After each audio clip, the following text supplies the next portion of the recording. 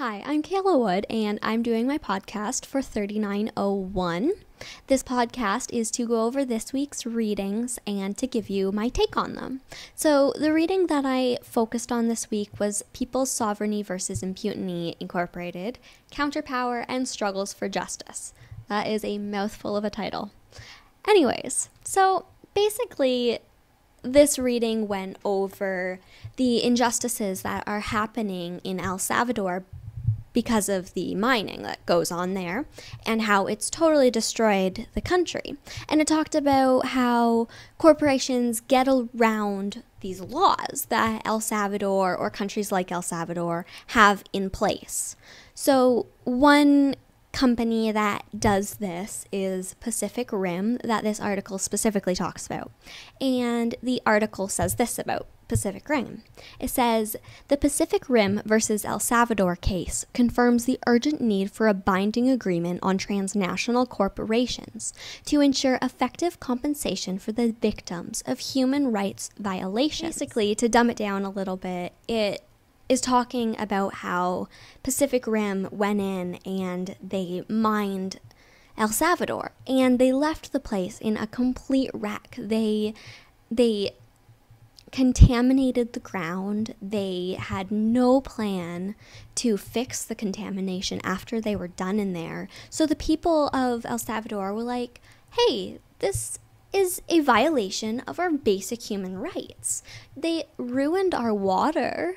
Now there's 98% of our water that we can't drink because of places like Pacific Rim.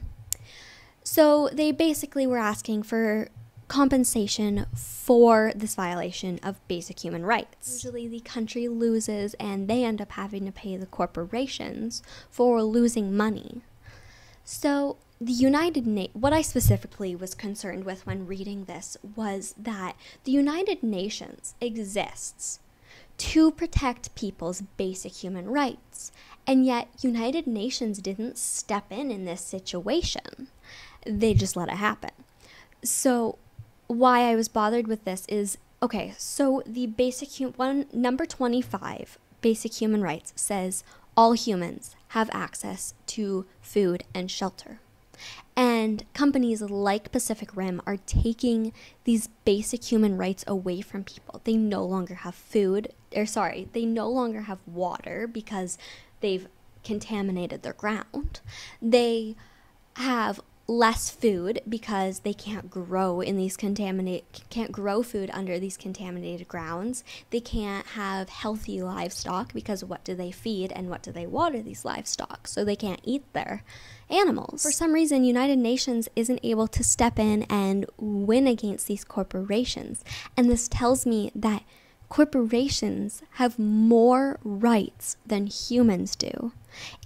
It's this profit capitalism thing versus humans staying alive, and somehow our world chooses capitalism, and this is just so unjust. And things like this are going on all over the world. I mean, look at Syria right now. Their people are starving. You have to look at people's basic human rights.